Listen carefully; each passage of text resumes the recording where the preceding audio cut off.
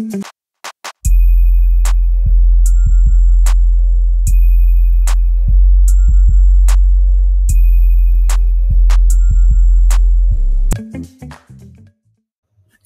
guys, Mehul here back again with another new video, and today I'm gonna show you a really cool mock API generator for which you don't have to pay, but obviously there are some limitations. Now I don't wanna show you that faker or fake data generator, nothing like that. This is a completely new thing. This is provided by Retool. So let's get straight to the website and see what it is. Okay. As you can see, this is our today's website, that is REST API generator from Retool. Now, in the backend, it uses actually the JSON server. Okay, but here you can customize everything. In JSON server, you don't have the option to customize.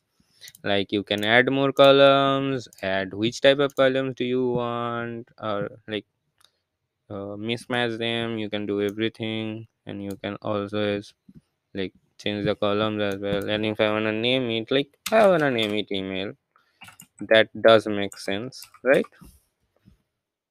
Not this one. Shit. Yeah, this one. Yeah, delivery status.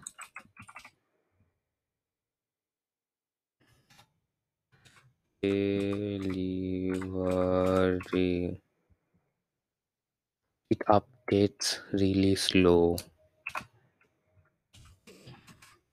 because it's, yeah, in every keystroke it is updating the whole database. That's why that's why you can't like process it quickly. If I just, yeah, I think if I just in decrease the row size, like row limits, then it will process fast.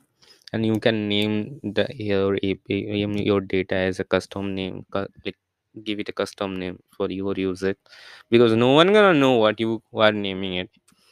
After all, it is nothing secret though, but still, if you want to, you can download it as CSV as well, and reload the data to generate some more random data, and click on generate API to generate the API. That's it. That's simply it.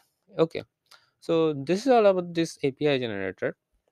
I'm going to use it for sure because I need some of the mock backends for some of my recent projects. So I'm gonna do that. Whatever. If you like my videos in general, please do subscribe to this channel. And if you know about some of the great apps or tools, I couldn't like to say it as a app.